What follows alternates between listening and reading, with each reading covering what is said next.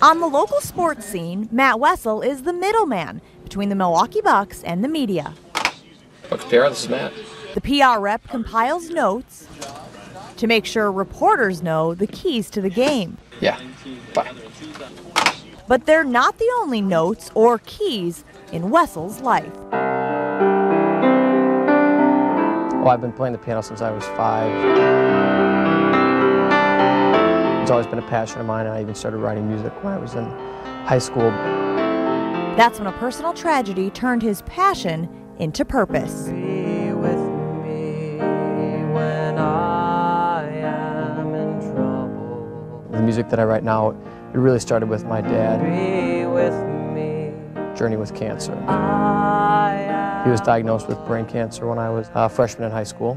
He battled it for 2 years and passed away when I was a junior.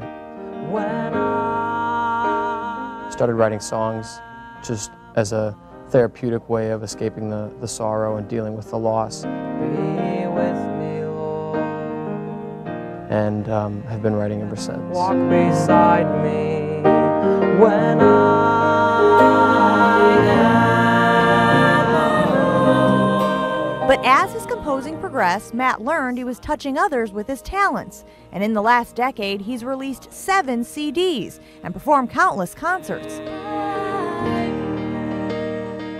The common theme, a message of support. Music evokes a lot of different emotions, and the music that I write plays to a certain emotion, and that's targeting people that are dealing with adversity, that have dealt with loss, that are confused, maybe angry, feel alone.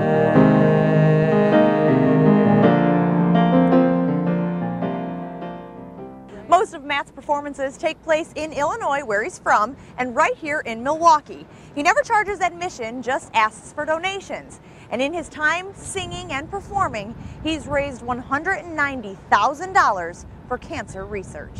I've seen people get so much enjoyment out of the music, and they truly do appreciate it, and they like listening to it, that motivates me enough to keep doing it. But it's not even his full-time job. The 26-year-old must balance his love of harmony and his love of hoops.